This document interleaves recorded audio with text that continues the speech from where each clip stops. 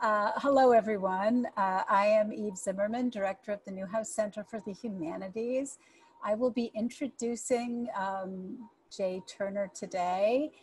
Then I will be turning the podium over to Erich Matthes, who's going to be our discussant. So just a brief introduction about Jay Turner, Professor of Environmental Studies at Wellesley. Jay is one of our first cohort of Knapp Newhouse Fellows to present in this series. The Knapp Newhouse project grew out of our recognition that the boundaries between humanities and social sciences are increasingly clunky and anachronistic. Jay, for example, is a man who has received funding from both the National Science Foundation and the National Endowment for the Humanities. What gives with that, right? Equipped with an MA in American Civilization from Brown and a PhD in History of Science from Princeton, plus a certificate in Science, Technology, and Environmental Policy, which he received 1 year after his PhD, Jay is the epitome of the interdisciplinary scholar. To be an interdisciplinary scholar, one must have breadth of range in terms of interests. Jay's first book, The Promise of Wilderness, American Environmental Politics Since 1964, I'm quoting here, chronicles the expansion of the federal wilderness system since 1964 and the shift toward a broader agenda for public land reform, unquote. He next published a co-authored book, The Republican Reversal, Conservatives and the Environment from Nixon to Trump. And this work traces, quote, the historical evolution of conservative opposition to environmental reform, the effects of which we live with every single day. Today, in another example of Jay's range, breadth of scholarly interest, you will hear material from his third book, which as I understand is tentatively titled Closing the Circle, Lead Acid Batteries, A Culture of Mobility, and the Future of Sustainability. And this is obviously a book project on the environmental history of batteries. Last but not least, the interdisciplinary scholar must obtain mastery of multiple methodologies in order to communicate widely. Jay's work on batteries demands both a grounding in the history of science, as well as an ear finely tuned to the subtleties of human behavior and the ability to ask and answer questions such as, who has access to power and who does not have access? There's no doubt in my mind that Professor Jay Turner's work, latest work, will check all of those boxes too. Without further ado, I give you Professor Jay Turner. All right. Thank you, Eve, for such a generous introduction. It was really great of you and Olga Shirkov to run the Newhouse Center's summer seminar program. And just for me this summer, working on this project, being able to come up for air and engage with other folks who were doing research and writing and working on that every day, it was just, it was really welcome. Thinking about people that think. This is a project that I've been working on for a while, and I've had a lot of help from Wellesley students along the way. It's great to see a Wellesley alum, maybe more than one out there. But, hey, Dominique, good to see you, and some Wellesley students, and lots of folks I don't know as well, some favorite soccer players that I get to play with. Thank you all for coming, especially on such a lovely sunny afternoon. Laura, thanks for putting this whole event together, and Eric for getting us started with some commentary and questions. So, gosh, interdisciplinary has really been kind of central to all of my work, as Eve was saying, which I think in practice just means I spend a lot of time walking across campuses because I have to go from one library to the other library, or from the political science department over to the ecology department, and that's been a lot of fun over the years. And it's really why I've always been so happy to be teaching an interdisciplinary environmental studies department.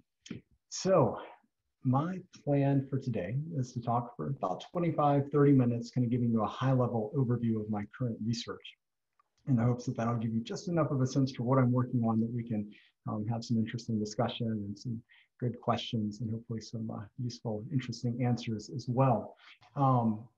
Yeah, and Eve, actually, you bring up a good question. What is the title of this book that I'm working on? I've been working on this book for a while, and it's morphed, and it's actually morphed more recently because I've expanded it beyond just focusing on lead acid batteries, and really working on a project that takes 3 different battery chemistries as its case studies. And so I'm trying to figure out what the right title for it is. And so I'm looking for suggestions. And right now, my current working title is more or less what the title of this talk is, which is Charged: The History of Batteries and Prospects for a Clean Energy Future.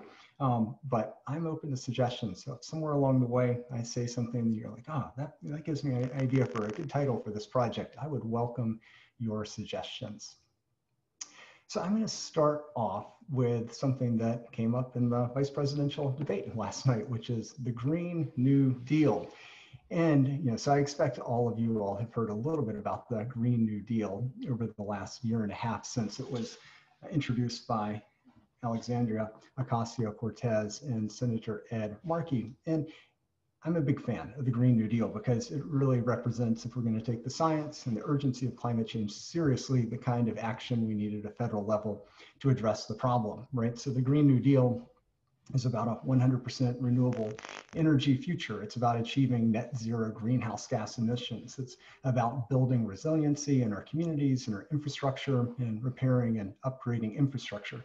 All of these important energy and environmental goals.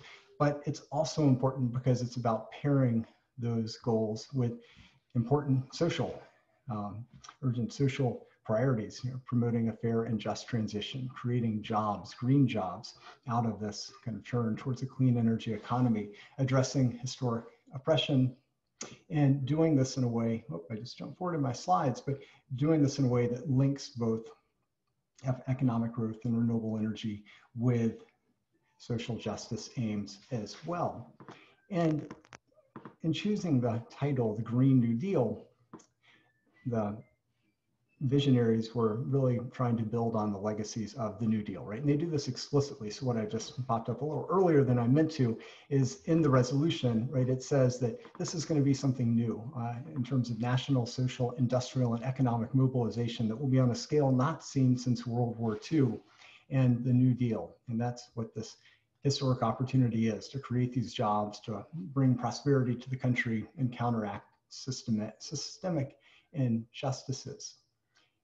Now, there's been a lot of praise, a lot of criticism for the Green New Deal, but I think in terms of the praise, right, bringing together environmental goals and social justice goals, as one commentator said, this is what, quote, realistic environmental policy looks like. But as a historian, in that reference to the New Deal, one thing stands out to me about this, which is that if you think about the New Deal of the 1930s under FDR, you think of things like dams and airplanes and building things. And it was about jobs and expanding and trying to right the economy in the aftermath of the Great Depression, and build all those power lines and bridges and roads, and in the lead up to World War II, manufacturing wartime material. But there's something much more kind of mundane at work here as well, which is that it was also an unprecedented mobilization of just materials, of things like concrete and asphalt and copper and metals. And that's important because just as with the New Deal, the Green New Deal will significantly increase demand for materials.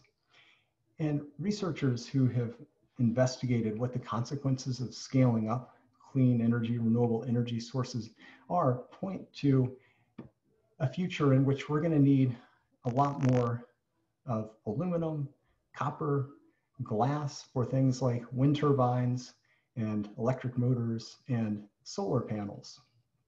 And this has received some attention. There's been some discussion around things like rare earth metals, But the fact that moving towards a clean energy future is really going to represent, and that's what these graphs show, they compare kind of future demand in 2050, if we scale up a clean energy future, they compare that to 2010 world production. And these are already very intensive industries, and we are talking about massive increases in the amount of materials that we're going to need to realize a clean energy future. So the point that I'm starting here with is that renewable energy technologies may be carbon light, and that's a very good thing, right? If you're concerned about climate change, but they are also materials intensive. And the material intensity of this is a point that's been omitted from discussions about how to achieve net zero emissions and move a Green New Deal forward as we look out towards 2050. So you may be wondering, what in the world does a historian have to say about the material dimensions of a clean energy future?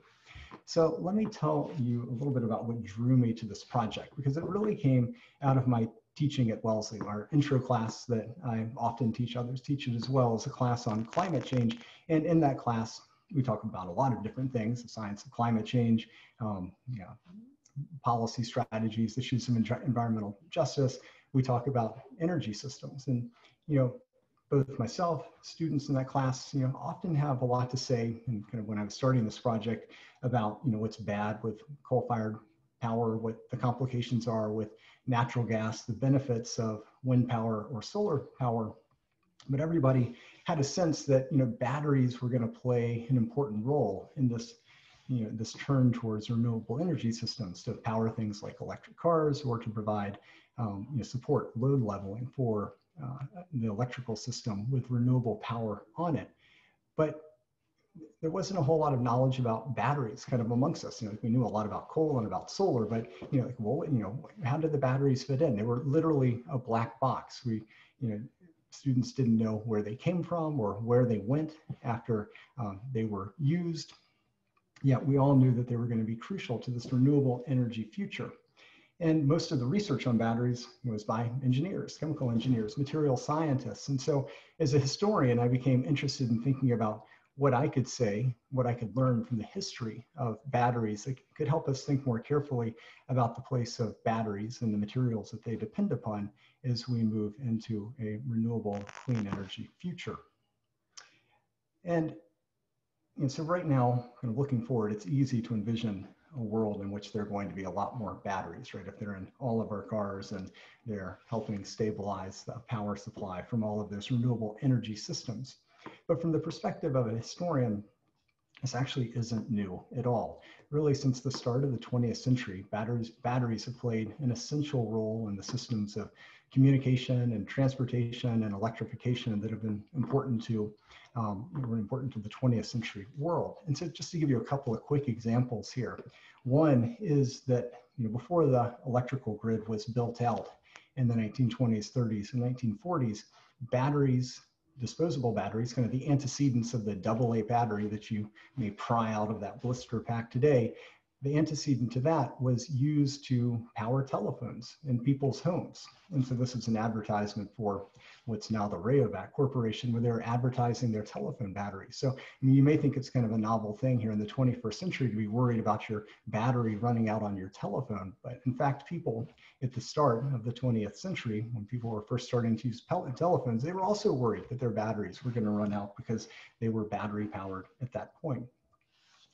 Or if you go back and you look in 1900, electric cars were as common as gasoline cars were at the time.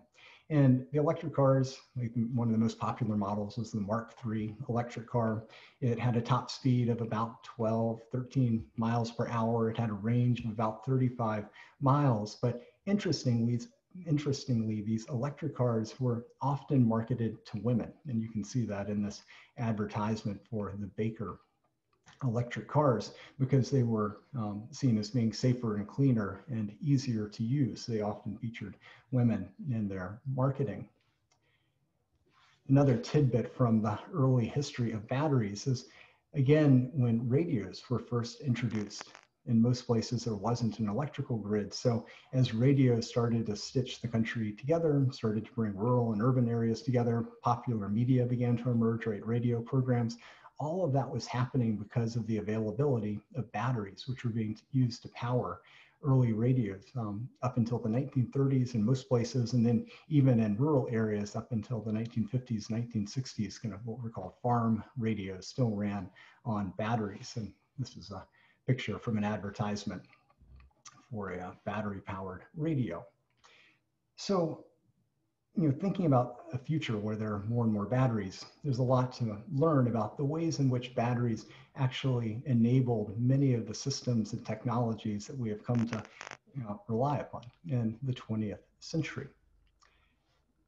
So I'm going to shift gears here and talk about how, looking at that history, how that's reframed ways of understanding energy history, which I think are important to thinking about the future. So the first topic I want to take up is this idea of batteries as a footnote. There's a whole field out there of energy history, and most of that history focuses on kind of the big prime movers. It's focused on what generated the most energy and was most important kind of over the course of modern history. So this is often kind of a history that follows the rise of coal and the rise of petroleum and all of these things on energy charts that just go up and up as we use more and more of them. And so what's interesting is that batteries have actually drawn almost no attention from energy historians, and they've literally been relegated to kind of a footnote in energy history. So one part of this project is actually writing batteries in to the history of energy. So that's one important point. Another one that builds off that is that batteries are not important because of the amount of energy they provide. I mean, in fact, they provide very, very little energy relative to something like a coal or a gallon of gasoline. So batteries aren't important because of how much energy they provide. What really makes batteries valuable, both historically and today, is the qualities of that energy. The chemical energy that's stored in a battery is portable, right? You can take it from place to place. It's available instantaneously. And at least at the point of use, it's pollution free. And it's these qualities that explain why batteries are so valuable to us. And it isn't that they provide lots of energy, it's that they provide especially useful energy. And then one more point, which is this idea that I'm calling a culture of mobility. So I think something that became more and more important over the course of the 20th century was the ability to move ourselves and information to communicate more easily, more readily. And there's a literature out there kind of looking at the synergy between the mobility of information and the mobility of things. And environmentalists have thought about this too, and often they fret more about the impacts, the environmental impacts of moving themselves and things around, right? So traveling and shipping and the energy costs, the carbon costs of doing that. And in contrast to that, there's usually been a lot less attention to the environmental consequences of the mobility of information. Communicating, somehow that seems ethereal, something that's not grounded in the material. But one of the things that has really fascinated me about batteries is that they remind us that the things that we think of as being most ethereal, like sending a text message or placing a telephone call, are actually made possible by very material things. In this case, the batteries that make those forms of communication possible. And batteries enable those forms of communication in the same way that batteries have played a really critical role in enabling the movement of people and things as well. So batteries provide an interesting perspective into this culture of mobility that links together both forms of mobility in the material world. So there's three kind of concepts that I'm playing around with in this book that are important to energy history. And then there's one more that I'll back out here because it's not just about energy history, but it's about environmental history, which is a field that I trained in, which is thinking about the environmental justice implications of the mining industry and the modern energy economy. And one of the themes that is important to this book is understanding who is bearing the consequences of mining the materials over time, recycling the batteries, and doing the work in these manufacturing plants, because often these facilities have been located near poorer communities, communities of color, and increasingly, as less of this work is happening in the United States, it's being located in developing countries. So let me talk for a couple of minutes here about the 3 case studies. So there are 3, in my mind, kind of central battery technologies that have been standout in history. One is the one on the far left here, which is the lead acid battery. The second one is the common disposable battery. And then the last one, and since Tesla is well known, I've used them to represent the lithium-ion battery. So let me just tell you a little bit real quickly about each one of these battery technologies. And I'm going to do this kind of quickly, but I'm happy to come back and elaborate on things. So starting off with the lead acid battery. So everybody depends upon lead acid batteries. They're literally under the hood of every single car and have been since the 1920s, when they became the starter battery for gasoline cars. If you're an electric car owner and you're thinking, nope, I actually don't have a lead acid battery. Well, in fact, you do. Even electric cars also have a lead acid battery, which is used for various purposes in the vehicle. So they have been crucial to the ability to easily turn on cars and to travel, and both for cars and other forms of transportation as well. They've also been used as backup systems for lots of utility scale applications like telephone systems and electrical grids on a small scale as well, historically. A couple of interesting facts about lead acid batteries. One, they're obviously toxic because they have lead in them. Another more interesting fact is that they're at this point in time, they're the single most recycled product in the world. In the US, more than 99% of lead acid batteries are recovered and recycled.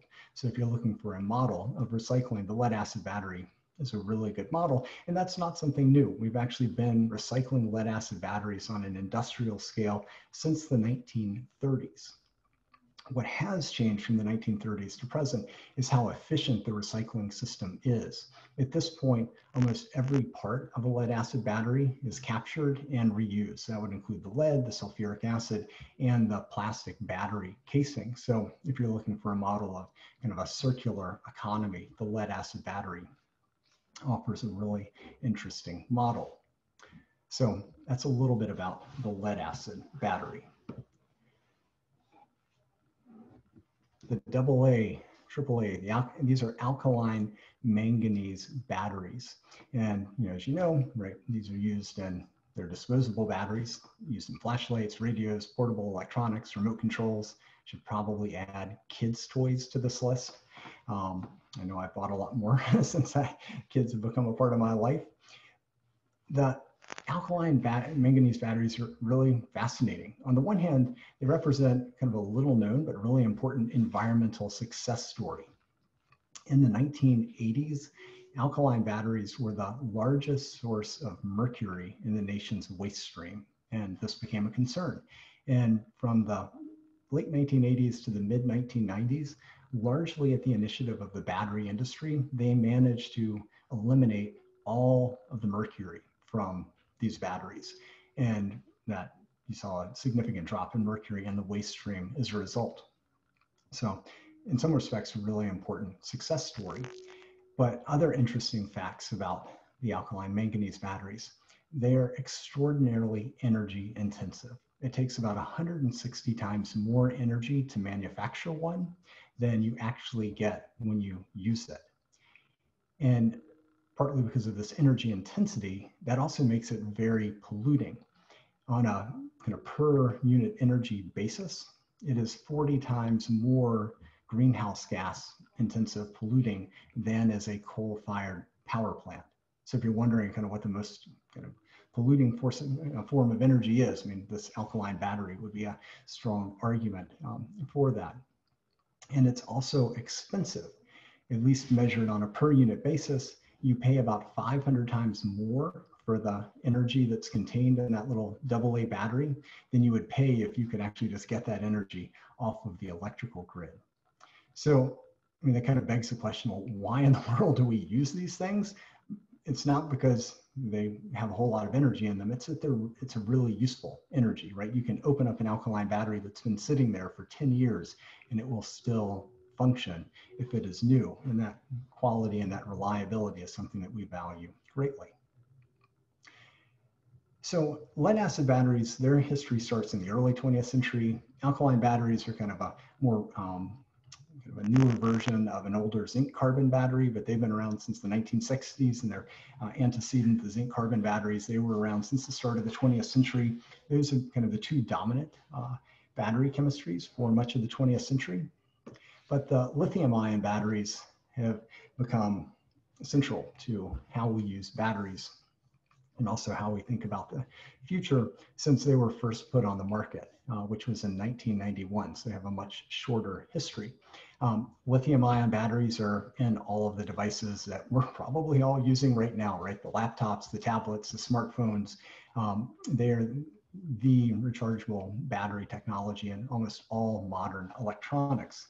They've also been scaled up, and now all of the electric cars that are being put on the market rely upon lithium-ion batteries, and they're also now being scaled up to an even larger scale and used in utility projects where they're providing backup power for kind of on the scale of small power plants. So what's interesting about lithium-ion batteries? So they're much more energy dense than a lead acid battery, which is why they can do something like power an electric car. We call them lithium batteries, lithium-ion batteries, I should say, but the lithium content is actually relatively small, often less than 2%. And the lithium-ion batteries rely on a whole lot of other active materials like cobalt and nickel and graphite, just to list off a few.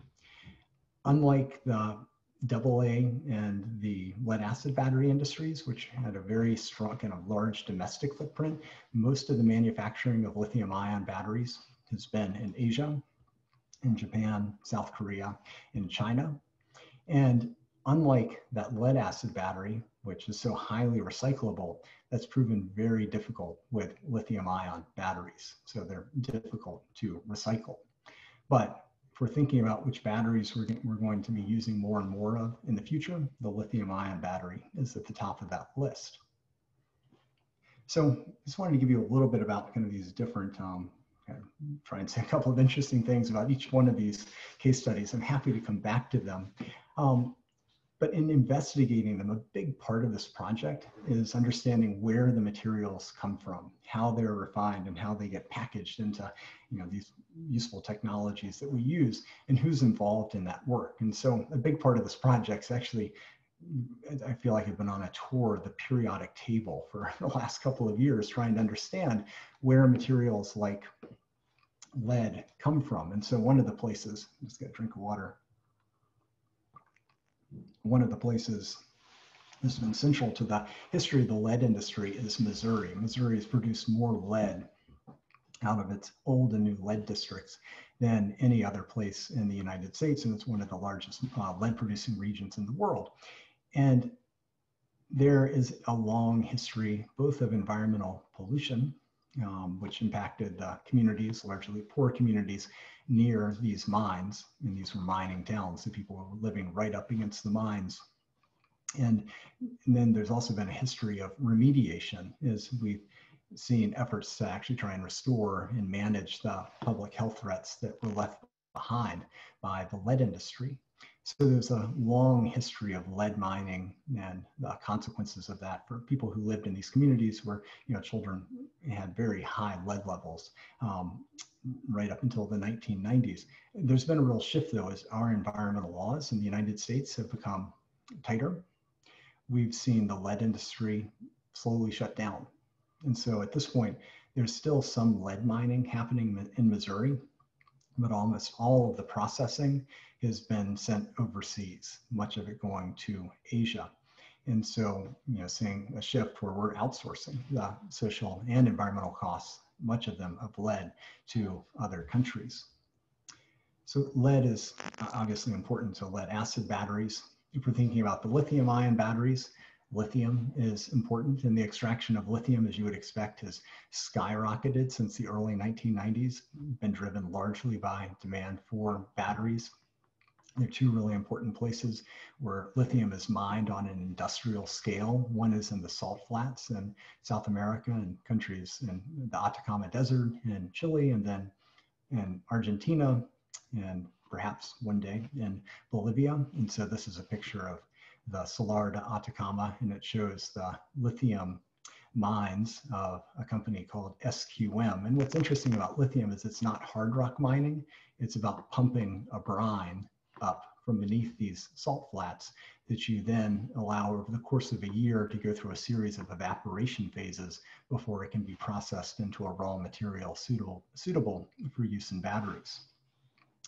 As the industry has expanded, especially in Chile, there's been a lot of opposition from local indigenous groups that are concerned about the impacts on their agricultural communities, their access to water, and that's slowed down, especially in Argentina, the development of more lithium mines, whereas they've, the lithium mining companies have had more success expanding in Chile.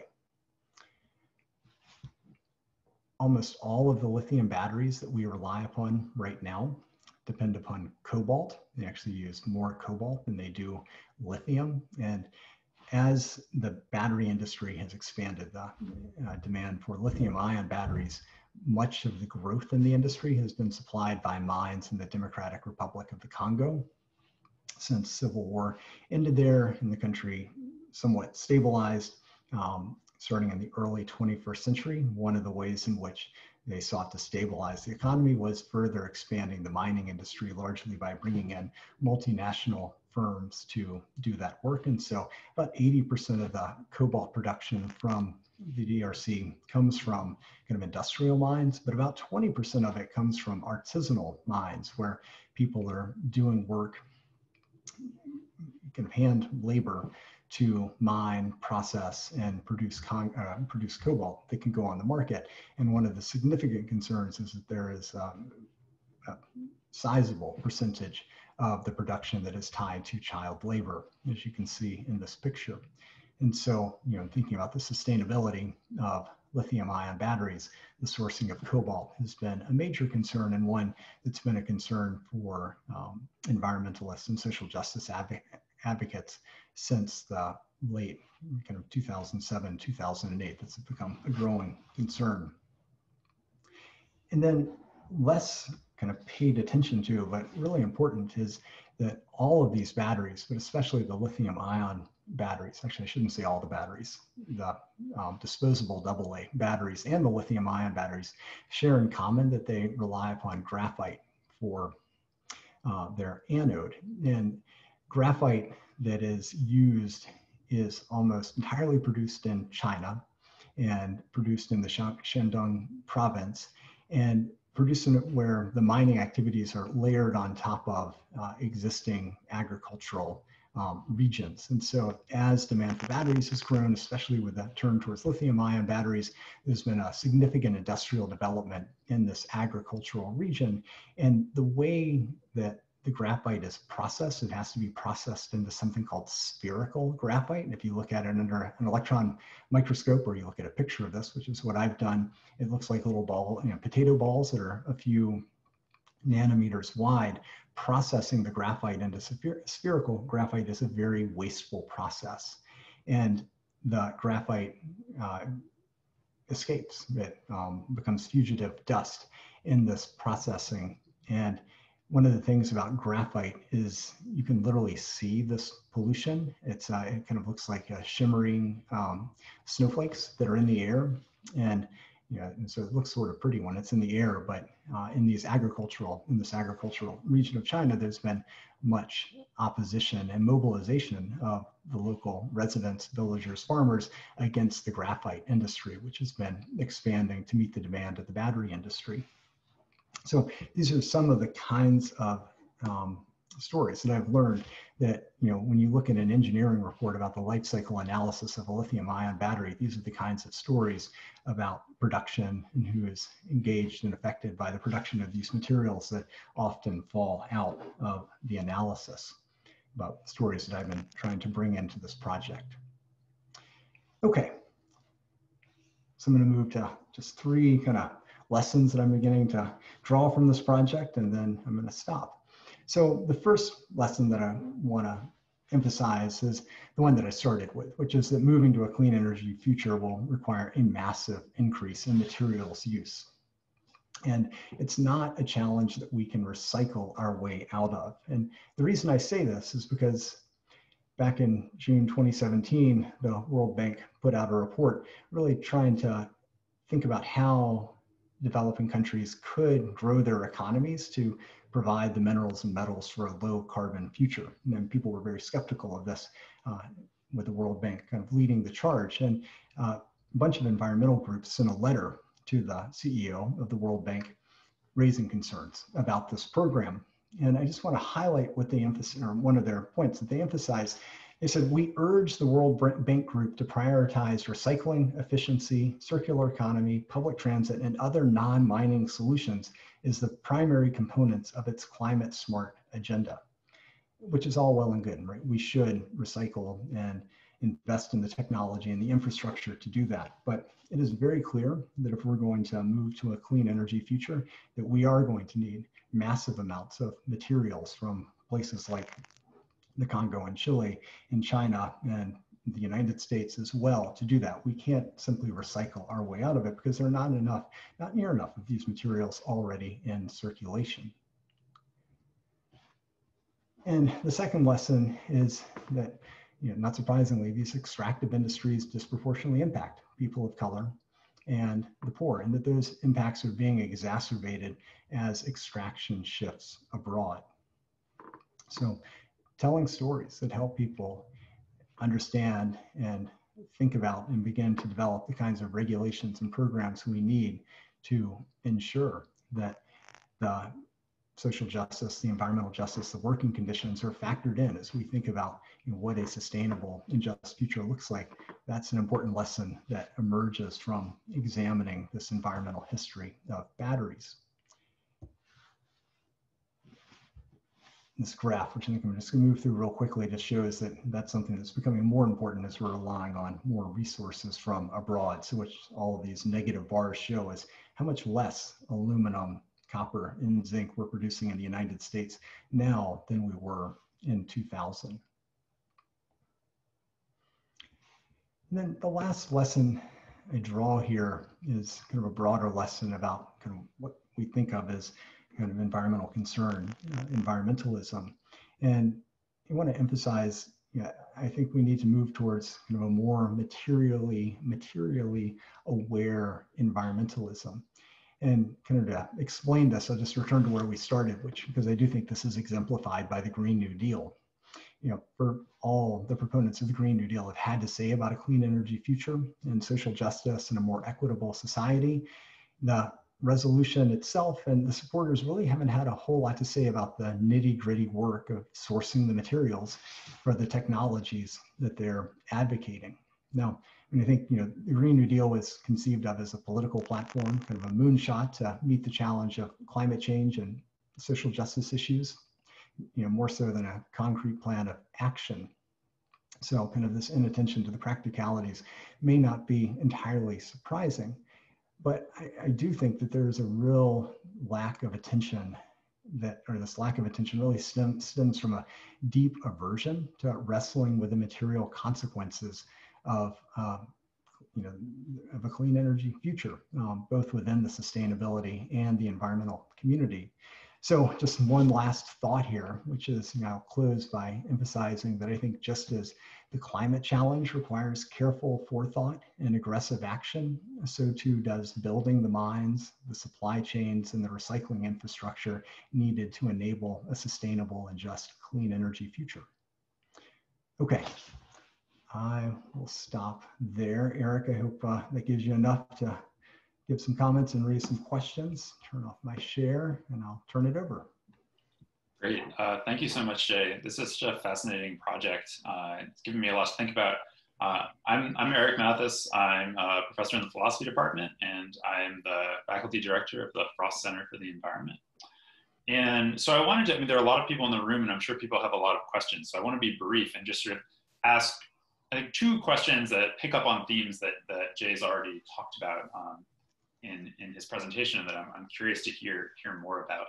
So the first question, I guess, is somewhat of a methodological question about how one engages in doing the history of something like a battery that, as you've explained, goes through so many significant sort of material technological changes. So when you look at the disanalogies, for instance, between the recyclability of a lead acid battery and the non-recyclability of the lithium-ion battery, sort of methodologically, how do you draw lessons from, right, the history of the battery use in the lead acid case and sort of apply it to the very different challenges that we face given the technological differences with a lithium-ion battery? So when you were talking, I was watching you talk, and I was thinking about the lithium-ion batteries in your AirPods, right? So I also have AirPods, right? And they all have lithium-ion batteries in them. And not only are they not very recyclable, but they also are, they've gotten so tiny and are easily disposable. Disposable not in a good way, right? They get lost, they get thrown out, and they don't last very long. And so I wonder about sort of how you draw lessons from the sort of very different technology of the lead acid battery and thinking about the lithium ion battery. And that actually ties into my other question, which is sort of about the, I guess, sort of the partially the bigger picture in thinking about batteries in relation to climate change. So this was also sort of spawned by thinking about the AirPods. And that is, according to, one important thread in analysis of climate change, the problem of climate change is inextricably linked with problems associated with capitalism and with colonialism. And we saw these threads coming up in your talk in important ways. And so I wanted to invite you to sort of talk more about some of the worries, not just about the impacts of batteries through mining, for instance, but also about how batteries figure into the kind of approach that people take towards the problem of climate change. Because I think there's a worry that due to the success of things like the lithium-ion battery, people might make the assumption that we can maintain the kind of highly consumerist culture that we have and address the problem of climate change at the same time, that we can sort of switch over our energy sources to renewable sources aided by lithium-ion batteries, and there will be no correlate sacrifices in the nature of our consumer behavior, and we can have a sort of a happy marriage between continuing forces of capitalism and a future in which we address climate change problems. So I'm wondering if you can tell us a little bit about sort of how the battery might play a role in sort of shaping public perspectives about that possibility, in contrast with approaches to climate change that might involve more sacrifice, both at the institutional and the systemic level. Yeah, thanks both for the comments and shaping them into questions as well. Yes, let me take both of them, and try not to be too long because I'd love to hear other questions and comments from other people as well. I mean, methodologically, this project has been hard. It's definitely been the hardest project. It made me wish that I had also gotten my PhD in chemistry, which I do not think I could actually have ever pulled off. So there have been challenges understanding, the chemistry of batteries, figuring out how to tell stories about that. And it's not just the chemistry, but one of the things I've really come to have an appreciation for is just the complexity of materials. Right? When you talk about something like lithium, that's just the beginning of the story. There are 5 steps before that lithium winds up getting packaged into a battery cell and then assembled into a battery pack. So in my methodology is drawn from a field which is called envirotechnical analysis. And one of the goals of envirotechnical analysis is to kind of set aside kind of what we think of as being natural and artificial, and understand that materials kind of move between these very familiar categories. And so I've really tried to kind of blur the boundaries. Often we think of minds as something that are kind of imposed on nature, but that looks different if you think of your mind not actually being nature. But in the case of lead acid batteries, the mind is actually the built environment around us, right? That's where all the lead comes from, because they're so highly recycled. So methodologically, that's kind of the kind of subfield in environmental history that I've relied on the most. How do you draw lessons from this? I mean, in the case you brought up the lead acid battery and kind of how recyclable it was. And it's a really interesting story because it has such a long history. And I think there's a lot to be learned about when recycling does succeed from the lead acid battery. And, just real quickly there, right? Lead was toxic, right? So there was a strong interest that ramped up in the 1960s for keeping lead out of the waste stream and out of people's bodies.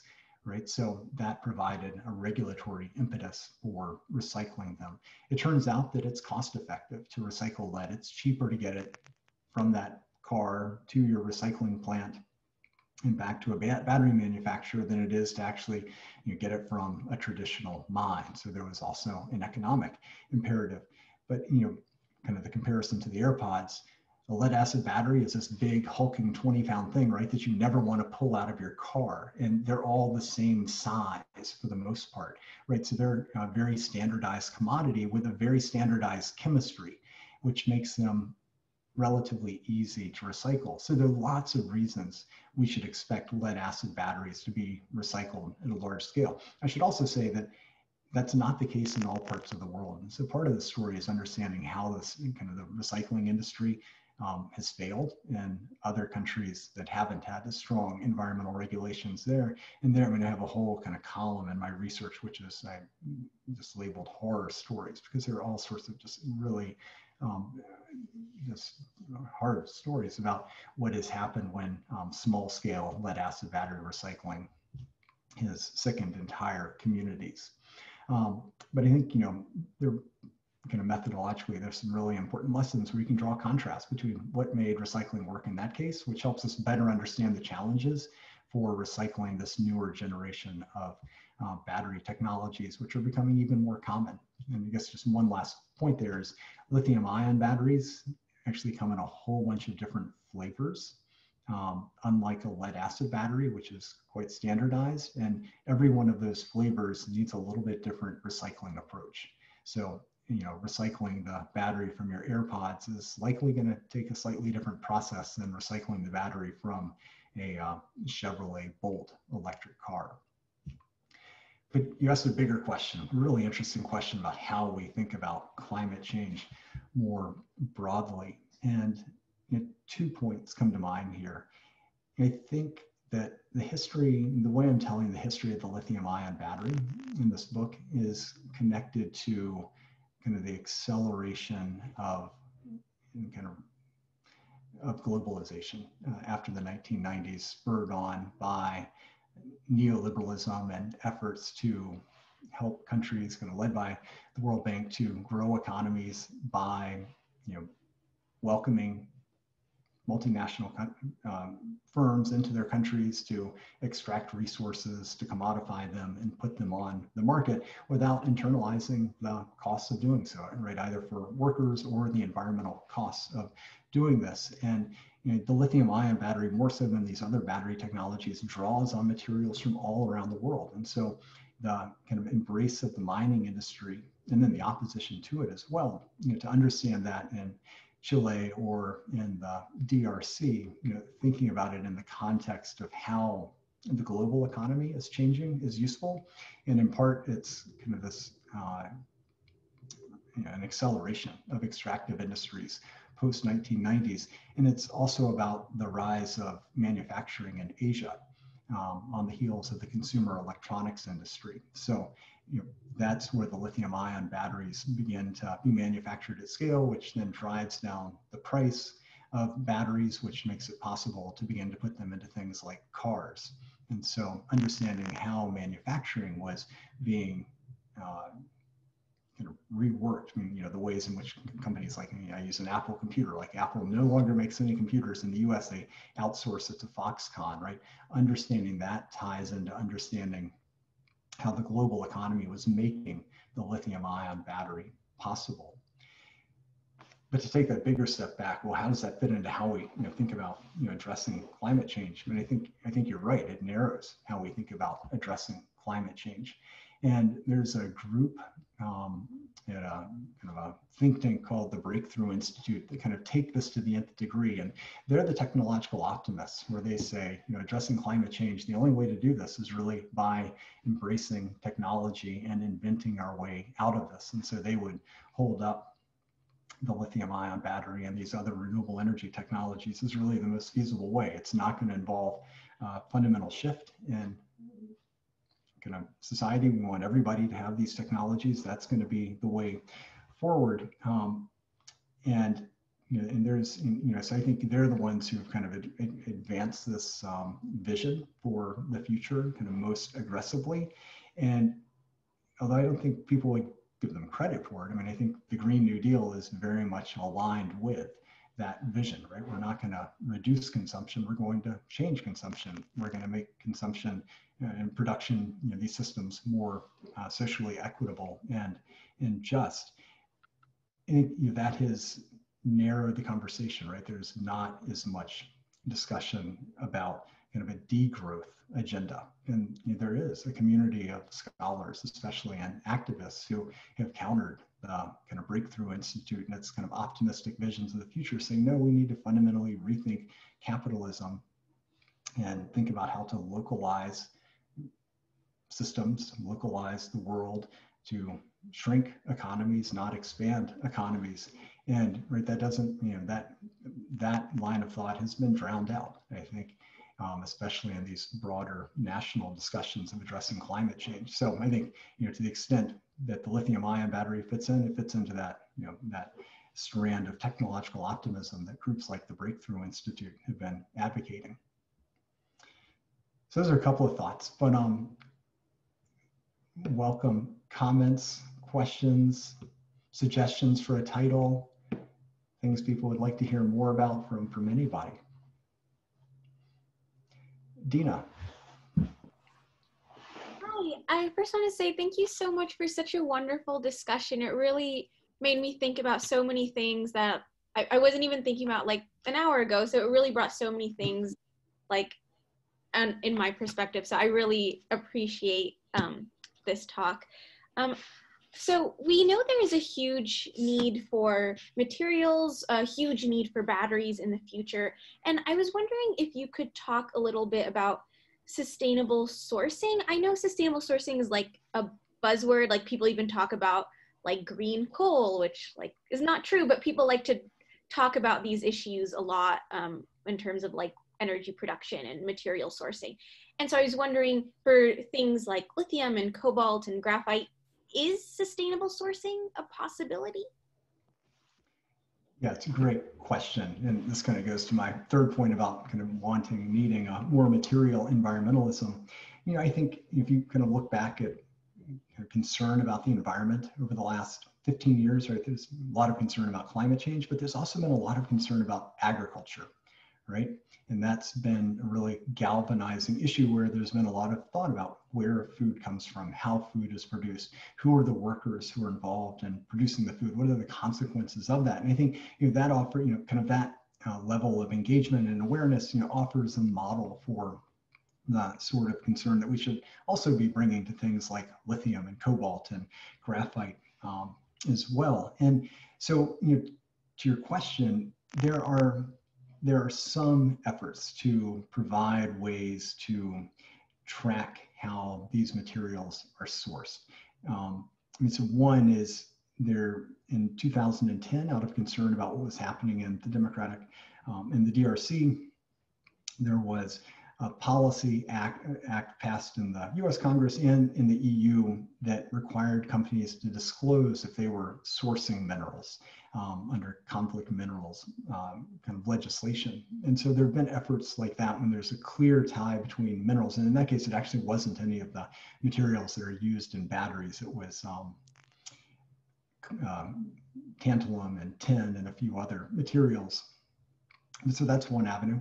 Another, so it's a policy approach. Another third-party certification programs, and there is some work to provide a certification program for responsible mining operations. There's been efforts to develop this over the last 10 years, so it's something that's growing and needs more support. But that's another avenue, right, to have third-party groups do audits and certify that a mine is operating in a way that's consistent with a certain set of guidelines. And so it's really just been in the last decade that that has begun to gain momentum. The last comment I'll offer here is one that goes back to that lead acid battery, because we really could have used those kinds of certifications historically, because the lead industry imposed enormous social and environmental costs on the communities that are close to where the lead was mined and where it was recycled.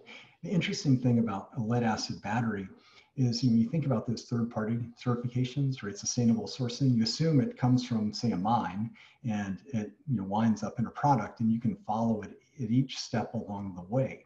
But what becomes interesting with the lead acid battery is that the lead is so highly recycled, right? And these lead acid batteries in your car last for 5 years, that one molecule of lead, at this point, because it's so highly recycled, it could have been circulating in these batteries for decades. And so when you're thinking about kind of certifying that it's sustainable, was that just from when it was last recycled, or do we also need to be thinking about the historical legacies of the lead industry in the place that that lead molecule may have been sourced from, 2 or 3 or 4 decades in the past? So kind of as the system becomes more circular and more recycling, and there's more recycling, it raises questions about what it actually means to certify that the material and how the material was sourced.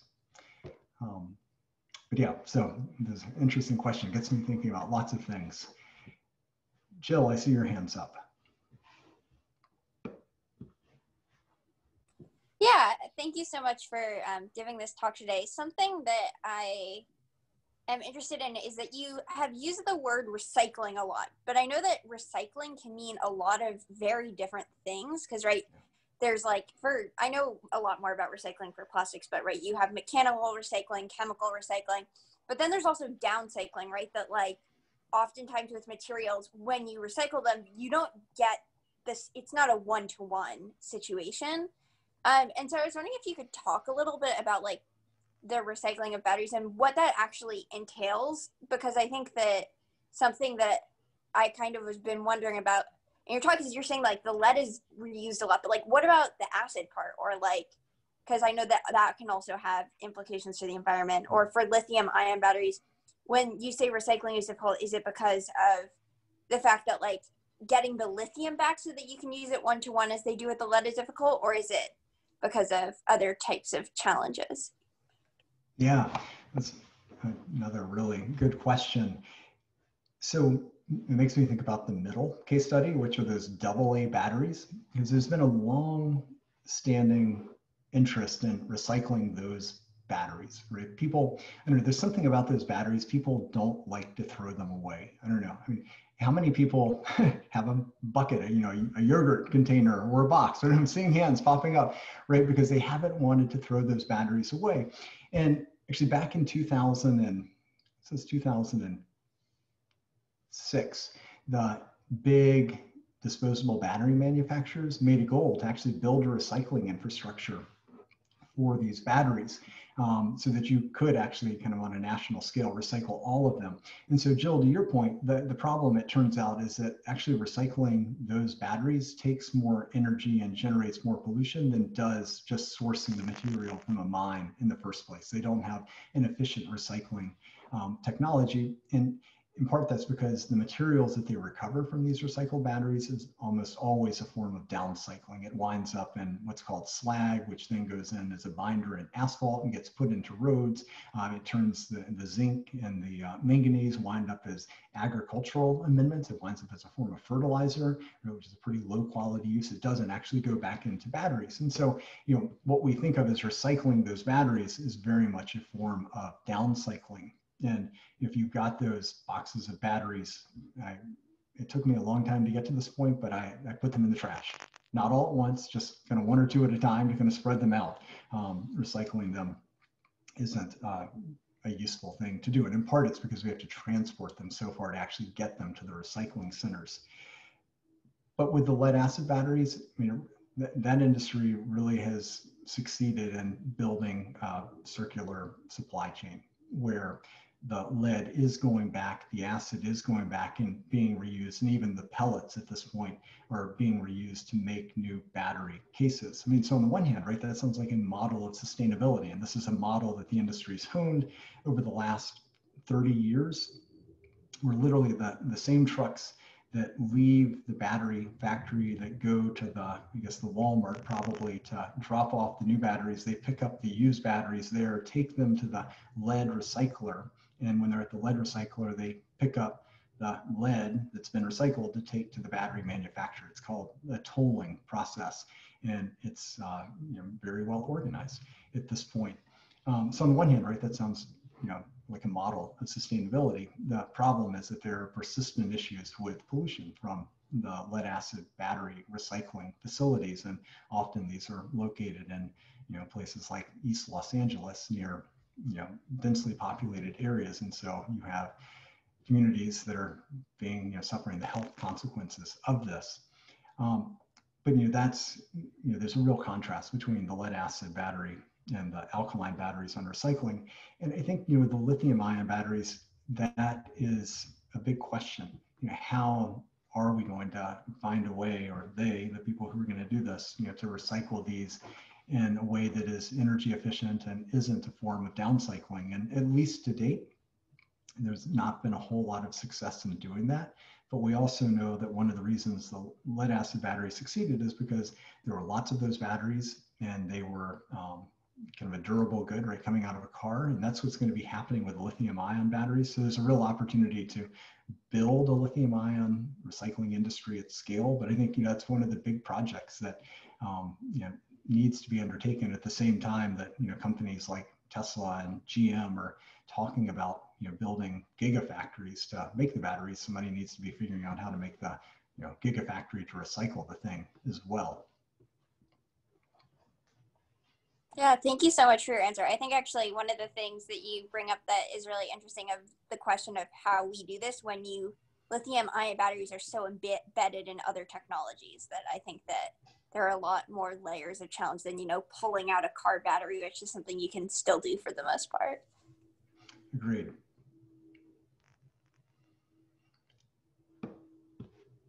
Other comments, questions?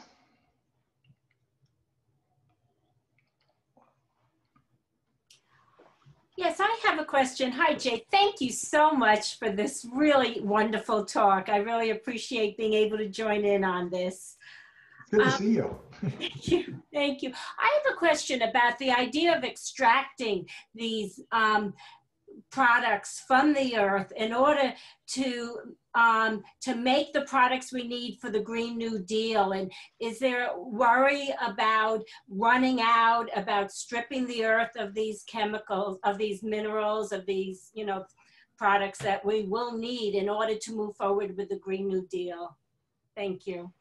Yeah, that's also a really good question. And if you study the history of materials extraction, mining, predictions about when we're going to reach, peak this material or peak that material, one of the lessons that becomes clear is that as the economics and the technology change, our ability, both the demand for products or willingness to pay for materials, that often goes up, but also the efficiency with which we can extract the materials from lower and lower grade sources, that increases as well. So, that said, I guess kind of the point there is often it turns out to be more lithium or manganese than you expect. The projections, though, are clear that at the scale that that kind of the Green New Deal projects we need to deploy these technologies, right? If we're going to be electrifying all of the cars in the world, the 2 billion cars in the world, we will run up against the limits of the amount of lithium that's readily extractable, or the amount of cobalt and nickel that are readily extractable. We'll be taxing those resources, which doesn't necessarily mean that we're going to run out of them, but it means that we may need to use more energy to extract them because you'll be getting them from a lower grade source. And the challenge there is, well, using more energy to extract it means that there's likely going to be more of a, well, there's more of an energy investment, so you need more energy to do it, renewable energy to do it, and that's a huge challenge. How do you extract these materials and refine them using renewable energy technologies?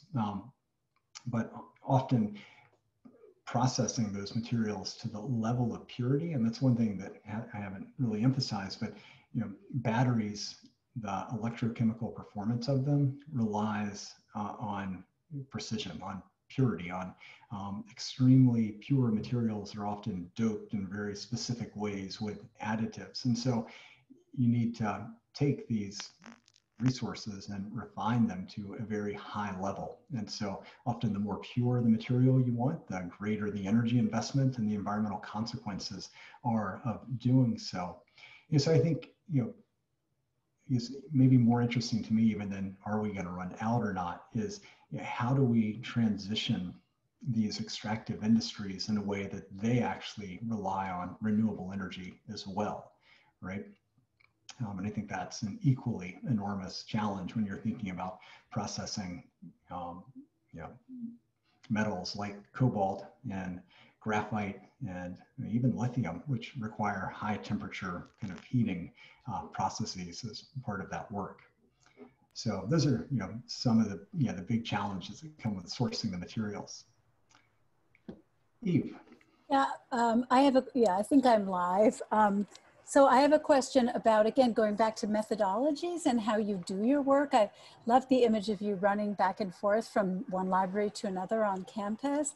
But my question is, when you're thinking about archival work and you're thinking about how you tell the story that you're telling, when it comes to the effects of these issues on communities of color and disenfranchised groups, how do you learn about this? I mean, and to what extent does your research involve communication, working with activists on the ground, and how do you access the voices to make sure that they are accounted for in your work?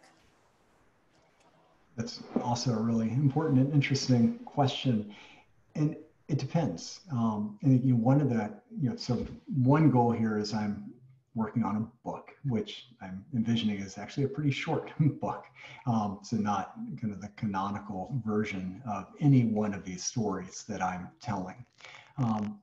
And so I've taken a whole bunch of different strategies, and ones that and I've not always been wearing my historian's hat. I think this being my third project, I've started to think of myself as much as an environmental studies scholar that is really trying to pull information from wherever I can find it. So in some cases, one of my case studies is a lead smelter in East Los Angeles, the Exide lead smelter. And there I went and met and talked with people on the ground, met with activists and did archival research and did the things that you would expect a historian normally to do.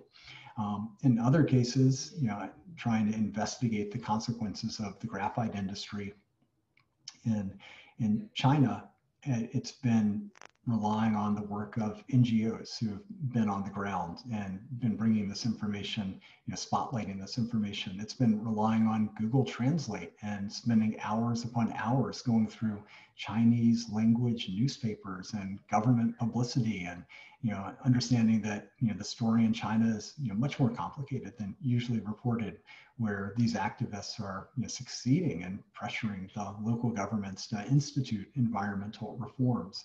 So in some cases, I'm taking advantage of all the tools on the available to us now to try and piece together these stories.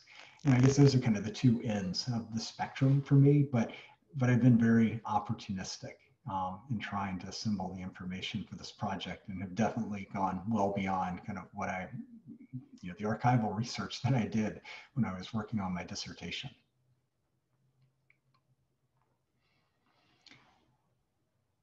I think we're getting close to that end of time here, but maybe, you know, if there's time for another question or two.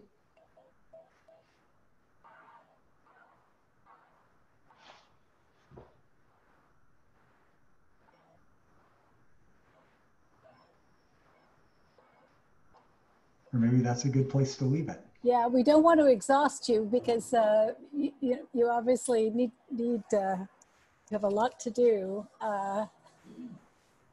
Thank you for an absolutely illuminating presentation, may I say. I feel that sometimes I spend hours and I don't know what I have done, but today I know that I spent a wonderful hour listening to you talk about your work. And thank you so much to every one of you for coming.